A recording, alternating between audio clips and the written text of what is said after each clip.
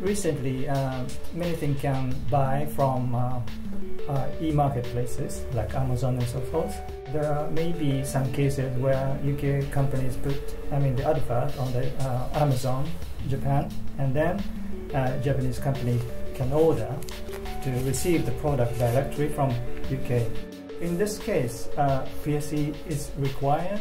This law is required in case the product is sold in the market, in many people.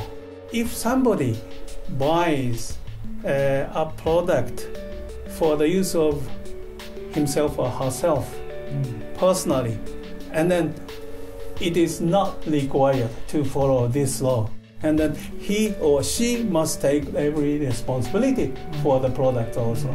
But once he buys through the internet and sell to someone else, he has to follow this law.